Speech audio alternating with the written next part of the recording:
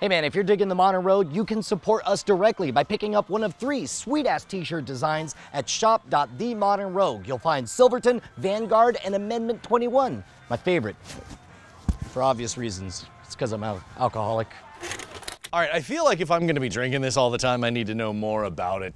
I mean, whiskey. I mean, if only there was a magical wizard's tower with a vice chancellor who was willing to teach us, and it was right behind us. I'm intimidated. 'Cause I'm a modern rogue! Defining whisk. I feel like we should have swords and like walking up Really with does, determination. right?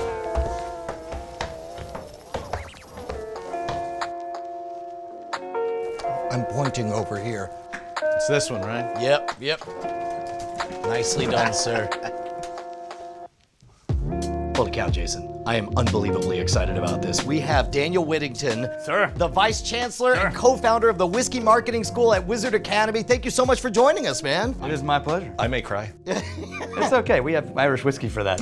Am I understanding this correctly? You guys are the very first and currently the only whiskey sommelier program in the world. Officially, yes. Wow! And you get sweet-ass medallions. Yeah, from Flavor Flav. How many wishes do you get when you rub that? I haven't capped out yet. Does it deflect So bullets? no one knows. So what do you learn in the whiskey marketing program? Well, the priority is to help contribute to the community of whiskey drinkers and anti-snobbery and innovation, and then also to teach people how to talk, market, and present and tell stories about whiskey in a way that makes them a lot more money. So you teach people how to be cool drinking whiskey and tell rad stories. That's right, and make more money from it, most importantly. Right on. Because otherwise, we're just drinking whiskey. So we're in the Whiskey Vault, a hidden room inside a library, inside of a wizard's tower filled with amazing whiskeys. Yes, We almost passed all of the 700. trials. We have slain the Hydra, and now we will take his booze. Wait a minute. Where do we begin? Walk me through the basics of whiskey. So let's just talk about what whiskey is first, but we're not gonna do that with an empty glass because that's just wildly inappropriate. I like your style. We're gonna try a few things, so I'm pouring you small amounts of whiskey because otherwise we won't make it to the end of the video. All right, Redbreast 12 Irish single malt whiskey. Cheers to you, gentlemen, or as they say, sláinte. Sláinte. Cilantro. Okay, I'll explain to you later what you're drinking, but let's just talk whiskey first. So whiskey is a generic categorical term like vehicle. So a Hummer is a vehicle. Right. So is a Prius.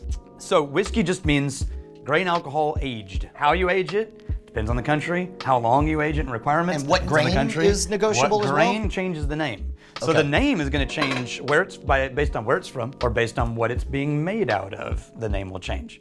So first, let's say American whiskey, and by the way, the E and not E, it has to do with the country of origin. So Scotland was no E. And whiskey just comes from the term uisce, which just means water of life in Gaelic, right? And so it was shortened to uisce and then whiskey, and it was no E. That's appropriate. It is appropriate. I like that. And then the Irish, in order to distinguish their product on the market, That's us. added an E. I forgot that's us. I found out I'm Irish recently. We just added vowel? Well, you're surrounding an English Scotsman right here. We don't go to outright warfare. We're gonna end in combat. That's right. E just was added as a marketing differentiator. That's it? That's all it is. And so if the country making the whiskey has its origin in Irish whiskey, then they'll add an E. American whiskey adds an E. If it's based in Scottish whiskey, then it's not. Japan, no E. So when you say grain alcohol, is there a particular type of grain? Is it always... Any type of grain. Now, traditionally, almost all whiskey is made from 4 grains, right? The majority of, there's the one-offs doing weird things, but the majority of whiskey is either corn, barley, rye, or wheat, or any combination of those 4. Now, if it's malt whiskey, it almost always means all barley. Now, in America, there's no legal requirement to have all barley in a malt whiskey, but it very often does mean it's all barley. In Scotland, if it's a malt, it has to be all barley. Grain whiskey, traditionally in the UK, just means a mix of grains. Okay. Not a grain. Help me out here, because what little I know about this is that when you get alcohol out of that, you're creating ethanol basically, That's moonshine? How does it become? It's only called moonshine in America. Okay. It's just clear alcohol, It's just a right? clear spirit, looks like vodka. We've got some examples of it back here, just totally clear. It's only when you age it in wood that it gets all the color. And now different countries have rules on whether you can add things, fake coloring or not. And what type of wood you can use and so forth. See, that seems remarkable to me, that the flavor and the color of this is just from the wood. It doesn't seem like Now wood. Scotland will allow a little bit of caramel coloring. Who's most stringent about it? American will. Ironically, America has more strict rules than just about anybody. Really? Yeah. Not on what you can make, but on what you can call it once you've made it based on how you made it. And that's enforceable by law, right? For a while, and this has probably happened with a variety of whiskeys, things were calling themselves Scotch, even though they weren't made in Scotland. Yes, that's all pre-prohibition. Let's talk about the words here, because you got Scotch. I know bourbon is a thing. Yeah, let's hit this. I know. So real quick, the way that you describe, remember, it was vehicle, whiskey, just means whiskey. Whiskey, right? yeah, got it. So how you call it, it either has to do with where it's from. Yep. So Scotch can't be called Scotch unless it's from Scotland, or it has to do with the grain recipe. Now, distillers will call this a mash bill. A mash bill is a definition of the recipe you use of your proportions of grain. 5% malted barley, 60% corn, and 20% rye, so on.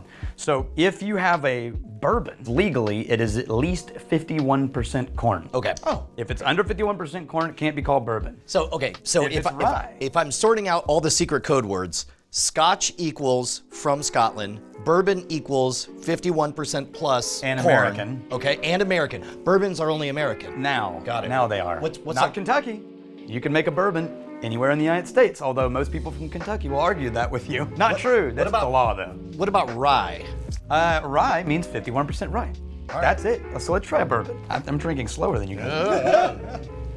So maybe we should do a different one. This one's 100 proof. We'll do one of my favorite classic bourbons that's totally affordable and, in my opinion, way underpriced. Okay. Way underpriced. Henry McKenna? This is a 10-year-old Henry McKenna, bottled in bond. I'm not going to go into what that means, but that means that this is at least 51% corn. And it's aged, by law, in new charred oak barrels. Here's what little I know. You could buy old barrels that were used to ferment sherry or something, or any whatever. wines. Right, Yeah, wines. absolutely. And then that will color the flavor in a certain way.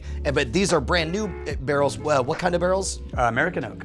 Oak. Okay, great. So this will taste vaguely oaky, I guess? Yes, cheers to you. Yeah.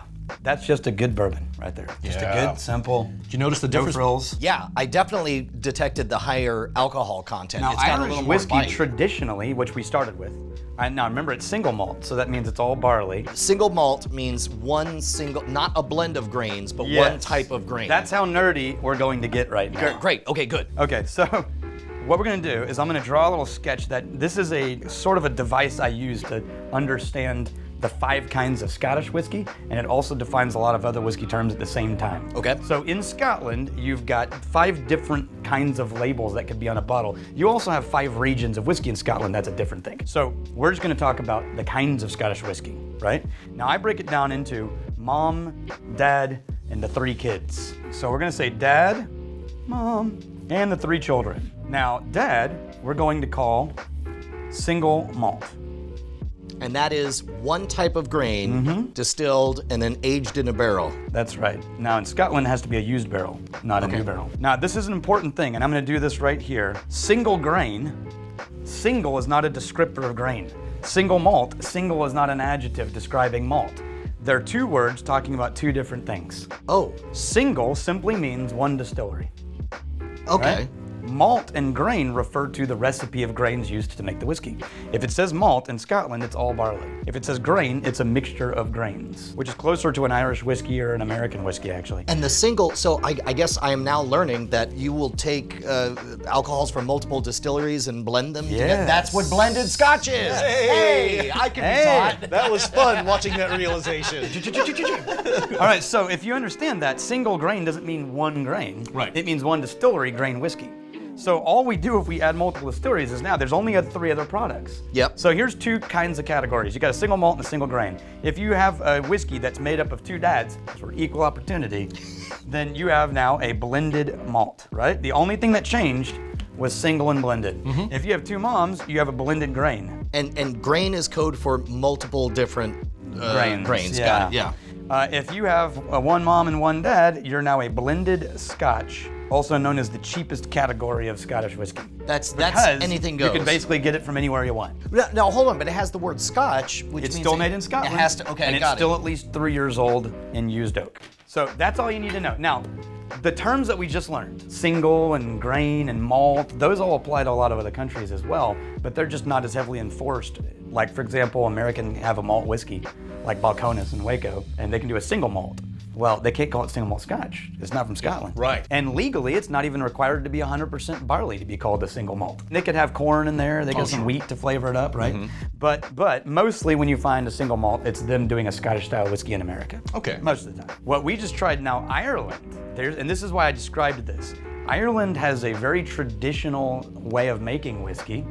That's a single pot still and single malts. And then the blended grains came later in history. But one of the things that is a trademark Irish whiskey flavor, which I think is awesome, is a percentage of unmalted barley. And that results in a very unique flavor. Shows up, I've only ever experienced it in Irish whiskey. And historically, it was their way to cheat the English tax system. So the English tried to tax them out of existence the same way they did everybody. And they started taxing malted barley. And so the Irish said, well, screw you, we're gonna start using unmalted barley percentages to cut down on the tax liability and make the same amount of whiskey. Okay, unmalted barley means... Now, malted means that you have gone through the process that lets the grain trick it into growing and breaks down the starches. It gets super nerdy. Okay. Right? Unmalted just means you took it straight from the plant and you haven't done anything but grind it up. Right off the vine, so to Yeah, speak. if you malt it, it's a process of tricking it into growing and cracks its shell and all this stuff. So the Irish just added some unprocessed original pieces. That's all it was. Now it results in a really amazing flavor that you got to try in Redbreast. But let's talk about rye. All right, yeah, wow, lot to I know, process. we're rocking in I'm here. getting the words. As a matter of fact, let's talk about rye and then we'll finish with Scotch. Okay. Is that fair enough? Yes. Okay. Yes. You know what? We're gonna go with Whistle Pig.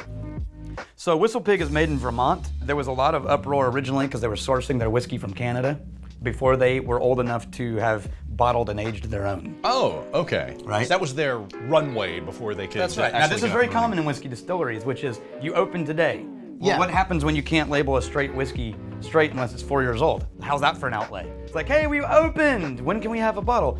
4 years. Wow, I never even thought about that because you want to launch a brand, you start right away, and it's like you already know the flavor profile that you're going for, so you just buy the right parts from other people. Think about how much money it costs you to start up a distillery. Yeah. Because most businesses fail within the first year. You've got to go. You got $1 million outlay. Wow. Yeah, no big deal. So there's two ways that distilleries solve that problem. The first is they make something else. Vodka, gin, rum, something that they can Something age that doesn't have to be sell aged. faster. Okay. Right? So now you're bringing in capital while you sit on your whiskey. The other way is... That's an old Irish invective. That's right. Sit on your whiskey. That's right. Hey, you, it's like go fly a kite. Yeah. Go sit on your whiskey. So the other option is you buy already aged whiskey from bulk producers or other distilleries. You age them a little bit longer, but not 4 years. Yeah. Or you finish them in a different barrel than they would have originally done it, and then you bottle it and sell it immediately. Now, there's a company called MGP, and this is gonna start a lot of fights. Sorry about this. No, ready. There's a company called MGP that's responsible for about half the bourbon brands on the shelf in the store at any given time. They're like the Budweiser. They're a massive bulk facility. They're amazing. They know exactly what they're doing, and they're creating great whiskey. That's what's gonna start fights. Oh, yeah, everyone Because wants to believe. Whiskey snobs will argue to the death that MGP is a hellhole of non-creativity. Like, is there something on the label you would look for? That's another thing that'll start a fight in the comments. So legally, they're not required to say we got ours at MGP, but they do have to say where it was distilled. And MGP is located in Indiana, so you'll see a thing on the back of the bottle that says distilled in Indiana, in the heartland of America, or something like that, right? It's code. And what that means is, oh, it's an MGP whiskey. But they're all still different. They're all still different. Okay. The cool thing about MGP is, now here's how I argue with those people. If you go out to dinner at, say, Sullivan's in downtown Austin, you order a steak, are you disappointed that you didn't raise and kill and then butcher that steak yourself? No. Are you disappointed that Sullivan's didn't do it? Yeah, no. It's like, hey, Sullivan's, this steak is not legitimate. Yeah. Because you didn't raise it kill it and butcher it for me first. I want to see the chef come out with a giant scimitar. Blood all up his hands. Like, How is your steak? It's fresh. That's right. He put up a noble fight. It was a good death. I lost 2 line cooks. Wielding a rapier. Exactly. Do you need more mashed potatoes? That's right. All right. Yeah, so wait, Whistle so pig. while we drink this is rye whiskey, which means it's at least 51% rye. Got it. This is now Whistle Pig is doing everything in one location, growing the grain, harvesting the grain, making the whiskey, aging it in barrels they've And the made. benefit of all of that is that you get a more consistent product and that your brand is stronger because And everyone it's knows exactly local. what to And you expect. appeal to purists. And you get Yes. featured on Portlandia. Hey. No, maybe. Notice the kind of This black is pepper so spicy much, notes. yeah, it's so smooth. This one doesn't have the kick or the bite of that last one that we did. Yeah, it's a little sweeter. A lot of bourbons will use a higher percentage of rye grain to mellow out the corn. Okay. Right, so you get a high rye bourbon. And all high rye means is the next most grain was rye. It's funny because the second one was a lot more smooth than the first one. Oh, I disagree. That first, that 100 proof one was the second one. That one. Making it was a little punchy. I think the Irish was smoother. Really? But this is my favorite thing about whiskey. Is it's so subjective that you can have completely different opinions and everyone is absolutely right. And this one is definitely sweeter. Yeah. Thank you, Whistle Pig. That's smooth. Smooth. Okay, this we're gonna end with and call it a day. Okay. Fair enough? All right. Yeah. All right. Wait. Hold on. This is a way for you to understand it. Were you listening? I was. This is a blended malt scotch called Monkey Shoulder. Okay, so What does that mean? Blended means it came from multiple distilleries. So you bought a bunch of alcohol and got a mix that tasted the way they wanted it to taste. Malt means it was barley. Yep. And Scotch means this comes from Scotland, right? Now wait a minute. And you know it's at least 3 years old. Oh, and sure enough, whiskey is spelled without an E because it That's came right. from Scotland. Yeah. Okay, good. Boy, man, Scotch whiskey with an E, like that just screams counterfeit now. Now I know. Have you seen one? No. You have really rude friends. I got you this amazing present, Ryan. It's Scotch whiskey, Scotch spelled with an X. Hey man, come on. Let's. Some of us are on a limited budget. All right. So Just enjoy blended malt scotch, sort of a butterscotch finish, light smoke, and let's be friends. what's the thing you said? Sriracha? Cilantro? Cilantro? You animal! You're not Irish. He just found out. I did. Literally like Literally a couple of months last ago. He's still a wee baby Irish. It's slancha. Sláinte. Sláinte. And what does that mean? It means basically health, to your health. Yes. Sláinte. Slancha. To your health, dummy.